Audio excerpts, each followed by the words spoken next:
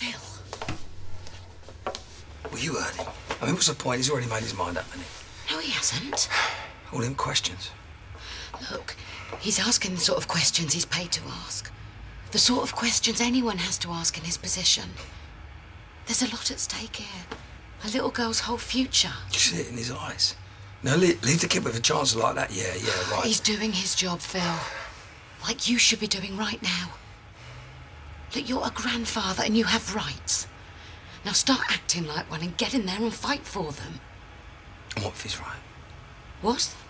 What if I shouldn't be left to look after her? Eh? I mean, you said it yourself, didn't you? There's a kid's whole future at stake here. Look what happened to the last one. It doesn't mean Lexi will turn out the same. If it's a fair bet, something bad's gonna happen, isn't it? I mean, look at my track record. It's not just Ben, is it? It's Lou as well. So you don't even try. What kind of future's she gonna have then? Is everything okay? Yeah, of course. Just coming back.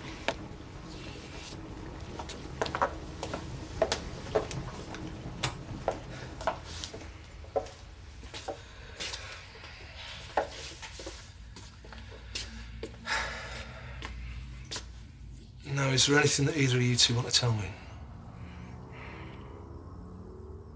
Look, Phil, Sharon, this is only going to work if you're both completely honest with me. Yeah, well, let's be honest, shall we? Yeah, let's. We're both feeling that we're not quite what you're looking for. We're both feeling like you're expecting someone else. So, let's put this on the line, shall we? What exactly are you expecting? Perfect parents? Well, we ain't that. I mean, what do you want? People who've never made a mistake? Well, we're not that either. I mean, who are you hoping to meet? People who've never screwed up? Well, go somewhere else. So that's what we're not. But what we are is us. And as far as kids are concerned, we go to the ends of the earth for them. I mean, will we make mistakes? Yeah, probably. Could we do things better from time to time? Well, almost definitely. And will we mess up now and again like every other parent in the world, then take us out and shoot us? So, who else was you hoping to meet? Oh, hallelujah, it speaks.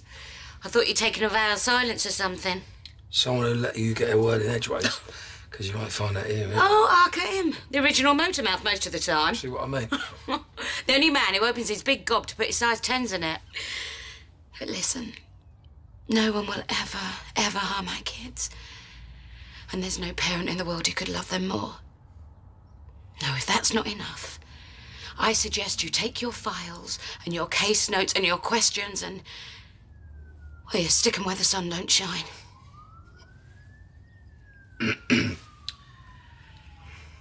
Sure you don't want some cake?